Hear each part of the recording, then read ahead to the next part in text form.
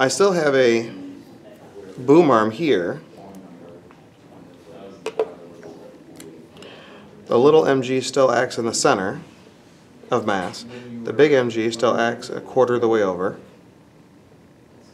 But there's no tension now. So the wall may be exerting a force. If it's exerting any force at all, it would be could be in the up direction because it can't be left or right.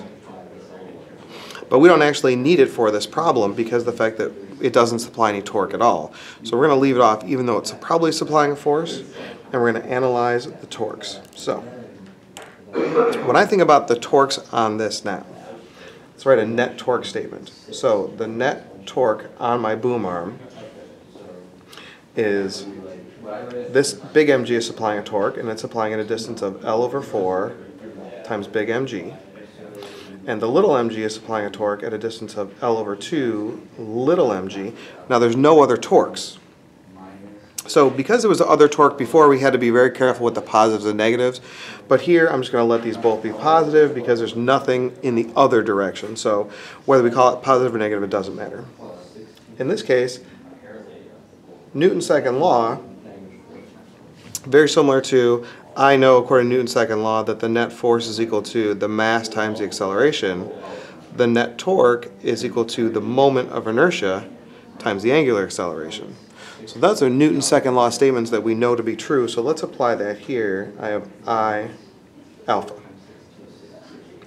So since these are both equal to net torque, I'm going to set them equal to each other and go from there. So I end up with I alpha is equal to L over 4 big mg plus L over 2 little mg. Now this means to me that if I want to solve for the acceleration, the actual acceleration isn't anywhere in here.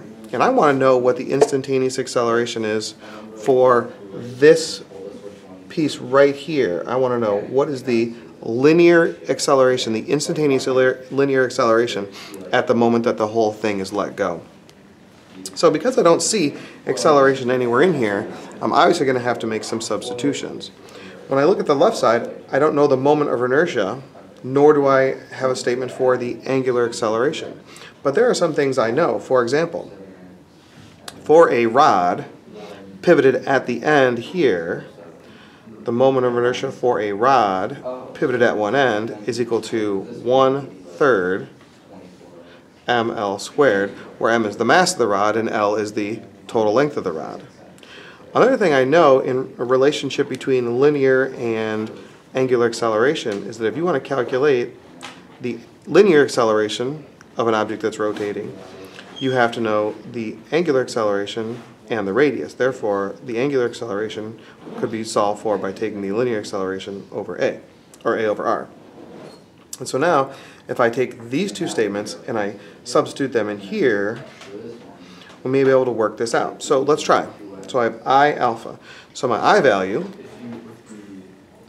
is equal to 1/3 ml squared. Now my alpha value is a over r. And in this case, the r is the distance from the pivot point to the point I'm looking for. So that actually turns out to be the full length. That's the left side. The right side is still the same. L over 4 big mg plus L over 2 little mg.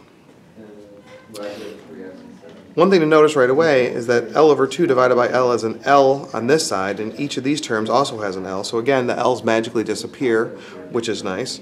So if I simplify, I end up with 1/3 little m A is equal to big mg over 4 plus little mg over 2. This actually seems pretty good because I have little m and big M, and the G value is the gravitational field strength. That's 10 newtons per kilogram. So I should actually be able to solve pretty easily here.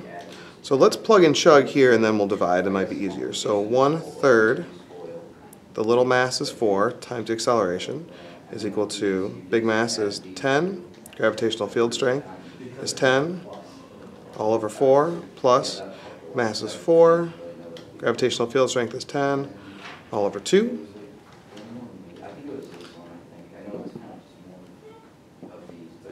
10 times 10 is 100, divided by 4 is 25, plus 4 times 10 is 40, divided by 2 is 20.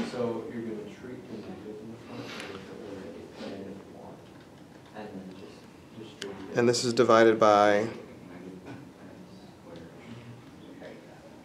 3 over 4. And when I solve for that, the acceleration is equal to 33.75 meters per second.